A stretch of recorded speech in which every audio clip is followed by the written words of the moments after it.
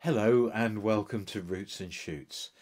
In this session we're going to study chapter 12 from verses 4 to 13, but I think it'll be good for us to read from verse 1, the verses that we thought about in our last session. So turn with me to Hebrews 12 and follow as I read. Therefore, since we are surrounded by such a great cloud of witnesses, let us throw off everything that hinders and the sin that so easily entangles, and let us run with perseverance the race marked out for us, fixing our eyes on Jesus, the pioneer and perfecter of faith. For the joy that was set before him, he endured the cross, scorning its shame, and sat down at the right hand of the throne of God. Consider him who endured such opposition from sinners, so that you will not grow weary and lose heart. In your struggle against sin, you have not yet resisted to the point of shedding your blood. And have you completely forgotten this word of encouragement that addresses you as a father addresses his son? It says, "My son, do not make light of the Lord's discipline, and do not lose heart when he rebukes you, because the Lord disciplines the one he loves, and he chastens everyone he accepts as his son." Endure hardship as discipline. God is treating you as his children. For what children are not disciplined by their father? If you are not disciplined, and everyone undergoes discipline, then you are not legitimate, not true sons and daughters at all. Moreover, we have all had human fathers who disciplined us, and we respected them for it. How much more should we submit to the Father of spirits and live? They disciplined us for a little while as they thought best, but God disciplines us for our good, in order that we may share in his holiness. No discipline seems pleasant at the time, but painful. Later on, however, it produces a harvest of righteousness and peace for those who have been trained by it. Therefore, strengthen your feeble arms and weak knees. Make level paths for your feet, so that the lame may not be disabled, but rather healed. Amen. Let's pray. Father, this is a challenging passage which talks about discipline and about our struggle against sin. We pray that as we look at this together, that you would open our understanding by your Holy Spirit to see the truths in here that you want us to take on board as we seek to live for you. We ask these things in Jesus' name. Amen. So last time we were looking at those first few verses where we were thinking about the athlete throwing off the things that would hinder, and some of them we said may have been good things, but they would get in the way of the athlete running the race.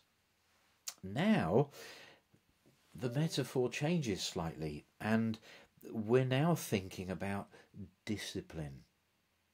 And what the writer is talking about is the struggle against sin, and you've not yet resisted to the point of shedding your blood. Alexander MacLaren, a great Scottish preacher of years gone by, described this passage as a lighthouse. He said, "It gives the kind of teaching that we don't notice much when the sun is shining, but when night comes and storms set in, it suddenly blazes with a light that is essential if we are to find our way." It may be that right at this moment your life's nice and easy, everything is going well, or it may be that you're facing some severe trials. Well, whatever it might be, let's see what we can learn about trials and about our struggles. I remember when I worked for Carpetright, there was one of our regional sales managers who later went on to become a divisional controller, and several times I had to spend time with him in difficult circumstances, and the phrase that he kept using when he was faced with any kind of challenge it wasn't negative. It's character building, and he could see the benefit of the difficult times as he sought to develop his own character and that of other people. So I want us to think about what is the purpose of our trials, and I'm going to flick over to our screenshot here, and I've got some questions for you.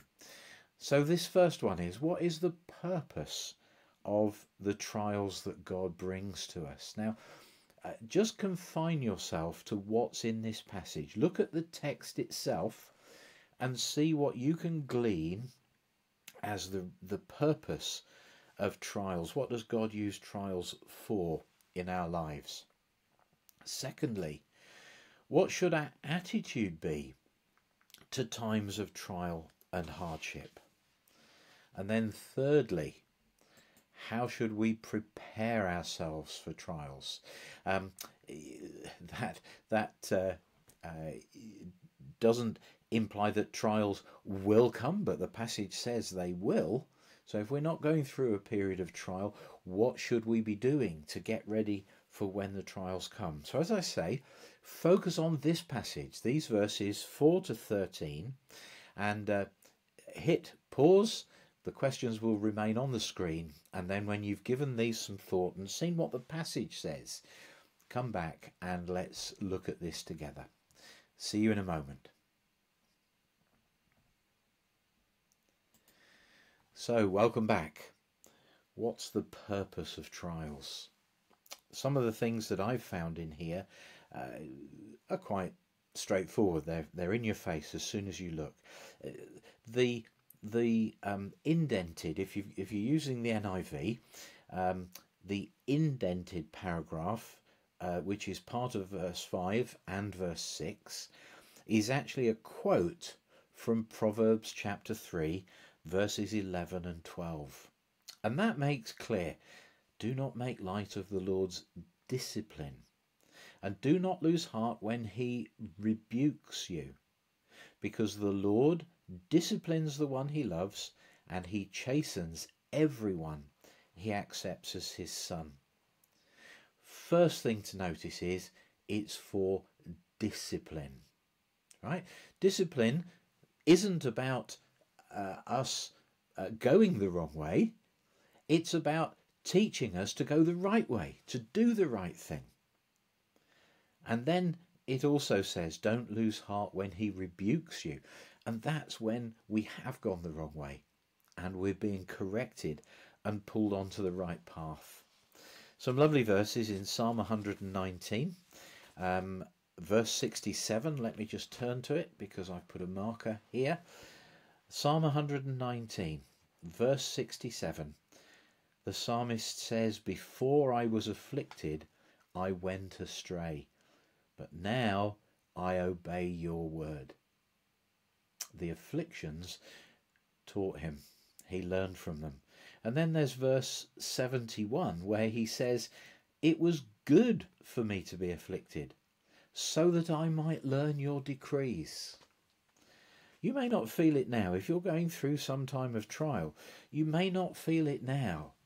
But one day you will see that it was done for your good. And maybe you can look back through your life and see times when God has disciplined you, when he has rebuked you, corrected you. But now you can see the benefit of that. But it didn't feel like that at the time, did it? Second purpose of our trials, well, probably the third, I should say, is this verse 7, endure hardship as discipline. We've seen that. God is treating you as his children. For what children are not disciplined by their father? Discipline is a mark of the relationship between a father and his child. And maybe when I introduced it and said, maybe you're not going through a time of trial now. If that's the case, be wary, because either trials will come, or if they don't, maybe that relationship is not what it ought to be, and God doesn't need to test you because actually you're not even walking in his way. But trials are a mark of our relationship. They're a sign that we belong to God and he is working out his best for us. Some more purposes of trials. Well, verse 10, it says, God disciplines us for our good in order that we may share in his holiness. We're being disciplined, we're being given trials so that we can benefit from what God wants for us. We may have our own ideas of what holiness is. We may have our own ideas of what we should be doing to follow God, but through our trials and our difficulties, God teaches us his way, and it brings holiness. We share in his holiness. And then in verse 11, no discipline seems pleasant at the time, but painful. Later on, however, it produces a harvest of righteousness and peace for those who have been trained by it.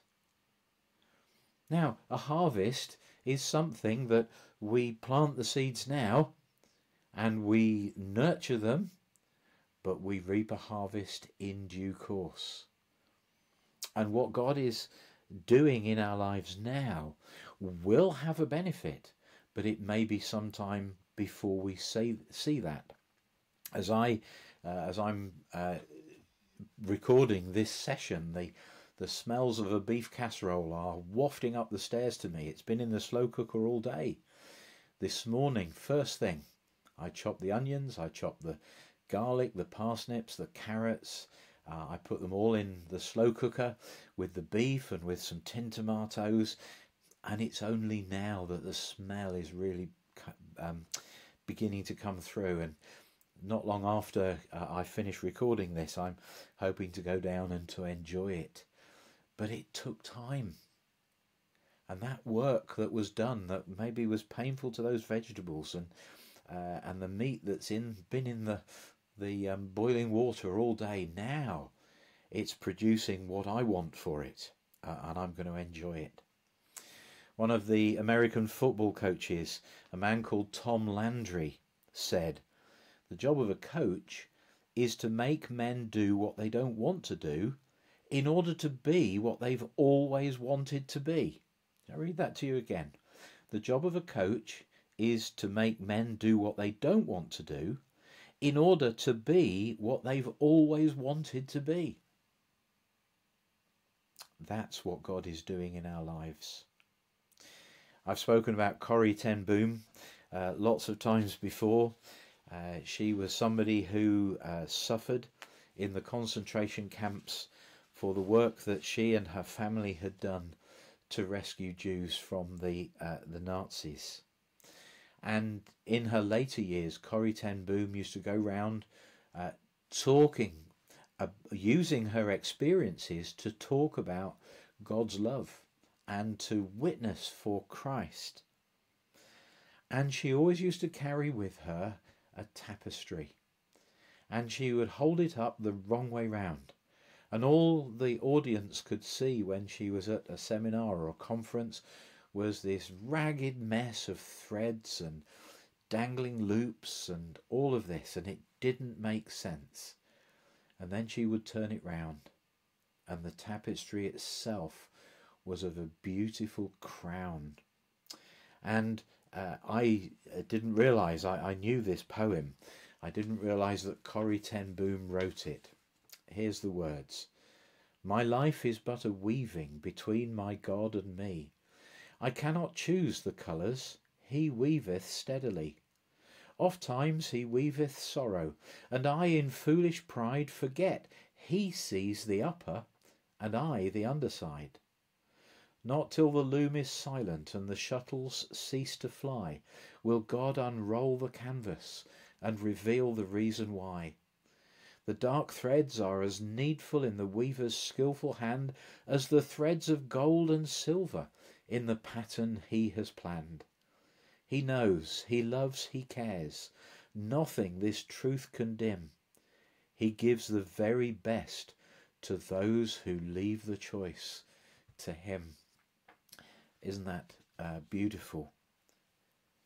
God knows more than we do, and we may see the wrong side of the pattern, but what he's weaving in our lives is going to be a thing of beauty, a harvest that we're going to benefit from in due course. We just need to hang in there and learn the lessons God has for us.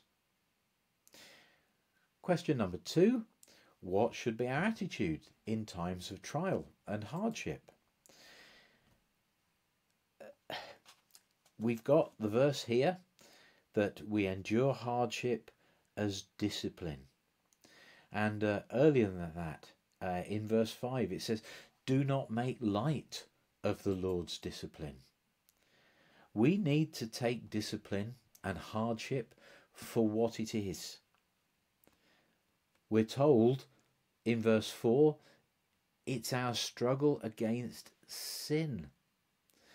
And through our trials and hardships, God is trying to root out the wrong things that are in our lives. He wasn't focusing on the persecution of the Romans might have brought to the Hebrew Christians. He wasn't focusing on what the fellow Jews might have said to them about leaving the Jewish faith and coming to Christ. No. He was talking to them about the trials that make them the people that God wants them to be. And so the first thing is, don't dismiss it lightly. Don't say, oh, it's nothing, it doesn't matter. Recognize it for what it is. Take it seriously and say, Lord, what are you teaching me through this? The second thing, again in verse 5, do not lose heart when he rebukes you. See, it's easy to become dismayed. The kind of things we hear from people is, why me? Why now? I could do without this.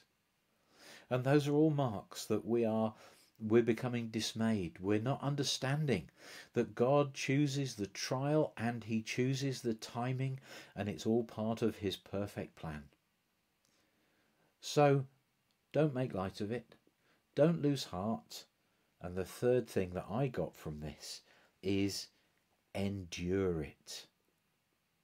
And that comes in verse 7. Endure hardship as discipline. Hang in there. Trust God and learn what he wants you to learn through it. So how should we prepare ourselves for trials? Well, it's interesting that this quote in verses 5 and 6 that I told you had come from the book of Proverbs, it's introduced by the writer to the Hebrews saying, have you completely forgotten this word of encouragement that addresses you as a father addresses his son? See, this verse is an encouraging verse from the Old Testament. There are many more. Words of encouragement in trial, words of promise, words of hope. Maybe some are coming to mind. They're certainly coming to my mind at the moment. What's the verse? I know the thoughts that I have for you. In the book of Jeremiah, thoughts of good and not of evil. The first thing we need to do to prepare ourselves for trial is to get to know God's word and not forget it, like these Christians seem to have done. The second thing is, in verse 12, strengthen your feeble arms and your weak knees. How do you strengthen them? You strengthen them through exercise. Not all trials are big trials. Not all temptations are big temptations.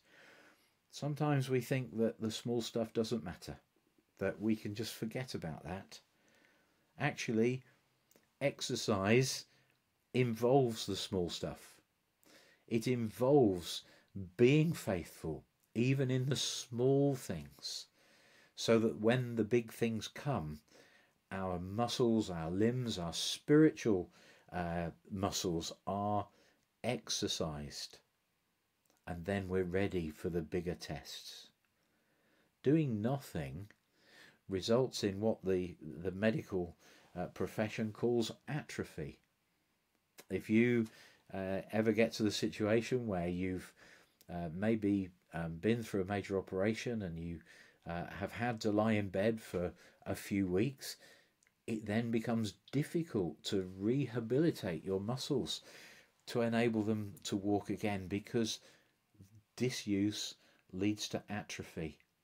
And if we're not constantly exercising our spiritual muscles in the small things, when the big things come, we won't be ready to make a stand.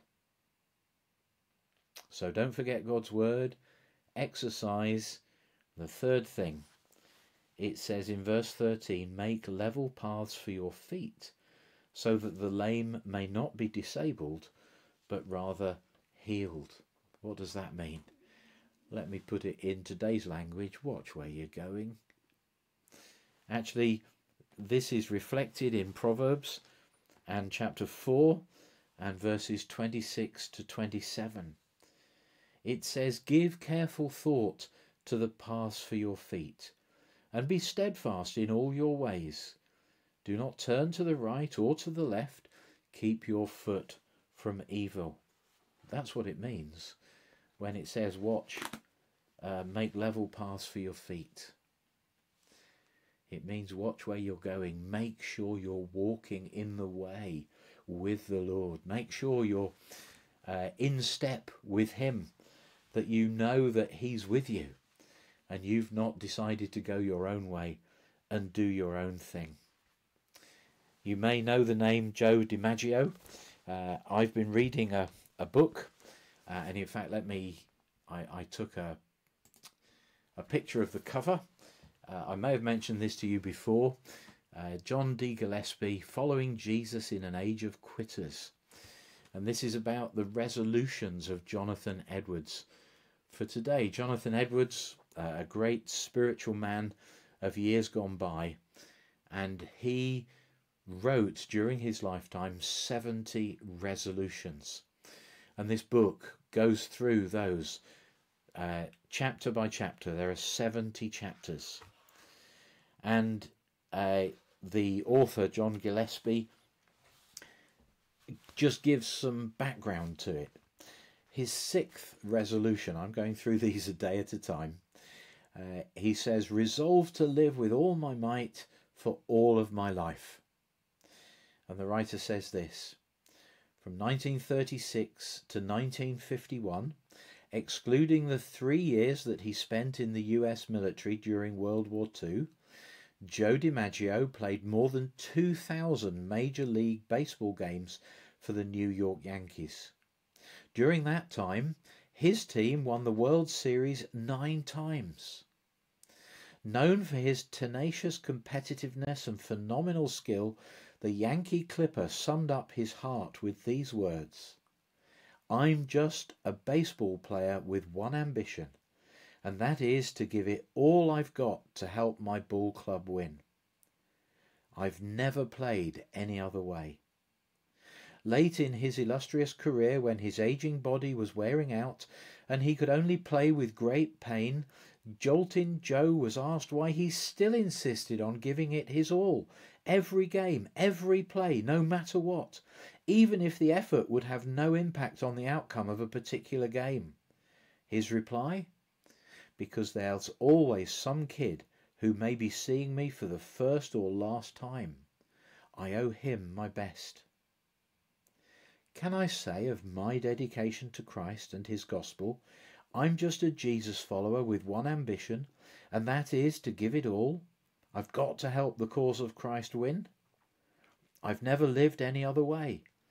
Can I say of my resolve to give my all for Christ every moment, regardless of pain and discomfort? There's always some lost soul who may be seeing Christ in me for the first or last time. I owe him my best. That's a great challenge for you and me as we face trials and difficulties. Let's pray.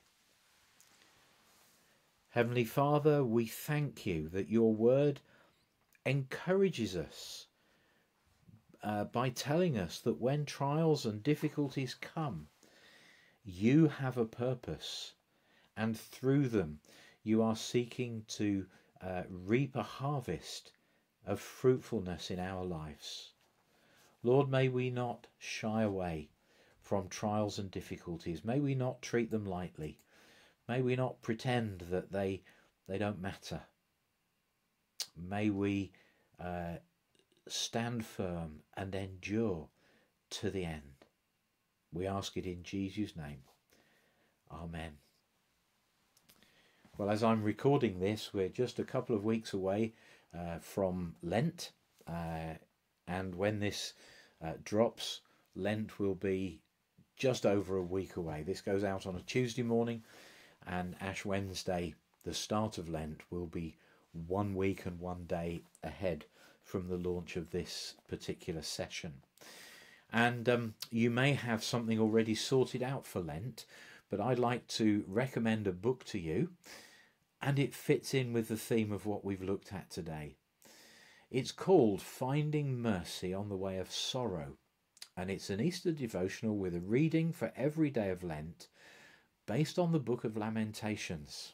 That's not a book that I've studied, and there are some famous quotes in Lamentations, but I really couldn't tell you what the structure of the book is about. But I'm looking forward to going through this.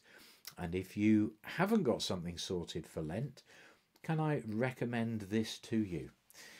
It's published by 10ofthose.com, and I've put both of the books that I've recommended in this session you can get them from 10ofthose.com. If ever you want any Christian books, that's where I would always look first. A Christian organisation that not only will sell books to you, but their very existence is to try and get as many good Christian books and tracts and leaflets into people's hands as possible. So just a thought for you as Lent approaches. Well, I'll look forward to being with you next time when we'll continue our journey through the book of Hebrews, and I'll look forward to seeing you next week. But in the meantime, have a great week.